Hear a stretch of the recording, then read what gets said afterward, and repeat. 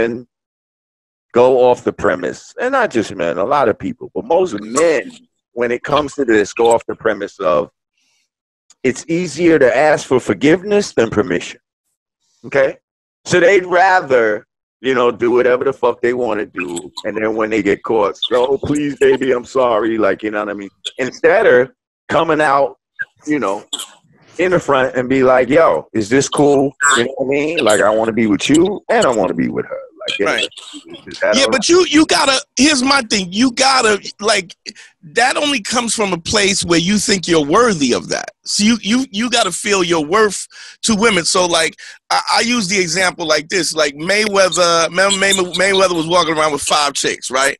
And he was like, these are my girlfriends. Now, at any given time, one of them could say, yo, I really love you, but I don't want to do this no more. You gotta pick me, or otherwise I'm out. And then he would have his private jet drop her off back at Cleveland.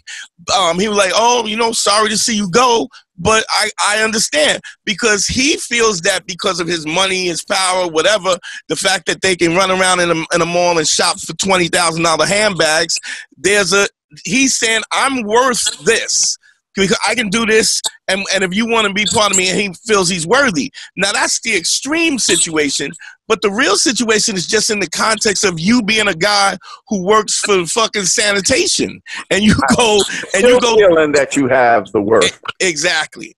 So the fear is to cover up the fact that you don't feel like you have the worth. I always say, if a dude is 5'4" and he lies about his height and says he's 5'6", it's because he don't think that 5'4" is enough.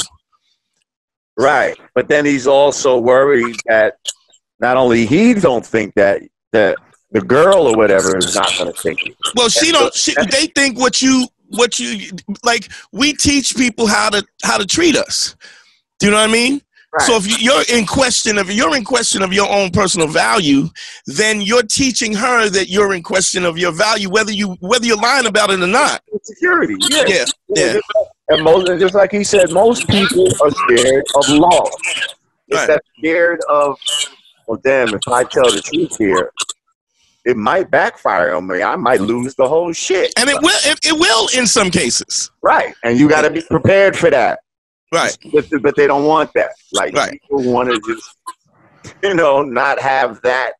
They're trying to control the odds, I guess. You know what I mean? But I think the thing is, like, guys that I've counseled, I mean, even Harry was one of my cases, and I remember the moment when he decided what his value was, and you could just feel it, because the minute somebody even questioned what his value is, he was like, you not into it?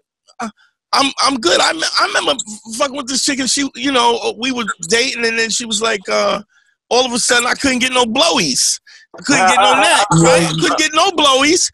And I was like, yo, so I hit it like, yo, you don't like me? And she's like, yeah, I like you. I like you a lot.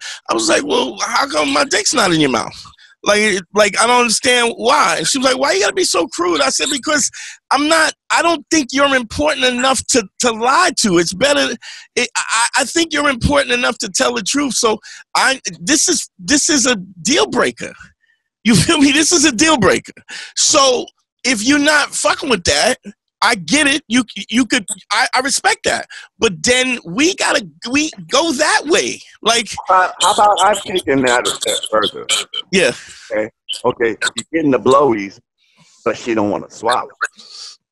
Oh, that's a deal breaker for me. Yeah, well, if it's a deal, right. But that's the crazy thing is that, yeah. Why should I have to stand for this? Right. Are you crazy? What are we, savages? Yeah. Like, this is what? He pulled it out and went, I'm appalled. This is totally uncivilized. This is just, No. Did you just spit that out? Did you just spit?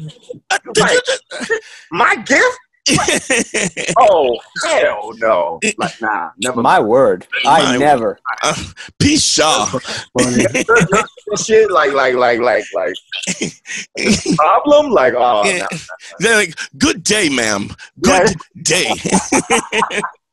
Well, I remember, speaking of all the things you taught me and knowing your value, there was a situation where I was seeing multiple women, and I was upfront about that, and one girl was kind of, you know, I keep it to myself. Once I tell them, I don't want to throw it in their face. Keep rubbing it in their head. Right. And she just assumed that it was just me and her after that, because when you're with me, and I treat you as such. And then she was just like, wait, what's with these other girls? I saw you on a such and such app, and you're saying, like, what happened to us? I go, listen, I told you that, you know, this is what I do. And I go, and she goes, I don't think I want that. I go, then, okay, we don't have to do this. It's fine. I don't ever want you to do anything you're uncomfortable with. We don't have to do this. And then she was like, whoa, wait a minute. I think I'm happy with what we have. I'm happy. Like, she immediately changed her bargaining position because she realized that her life went in hot. Yeah. She went in hot, like she had a straight. She was going for the royal flush, and then she was sitting there with a 3 and a 7. Yeah, well, you lose your leverage when it's like, okay, then be out. They're thinking them being out, like you'd never do that. Oh, well, I keep with it. It's like, oh, hang on. I'm married. Is that easy for you? I'm married now, but without a doubt, I used to keep or get the fuck out of my house in the chamber. Like, I kept one in the chamber. I used to throw a bitch out of my house just to make sure I knew how, just to practice. That was your catchphrase. That was your... That was it. You like beans and jelly. Young Man School 202. Better hear what I've got to say, because you won't get it again. I'm not an alpha male. I'm not a beta male either. I'm just a better man.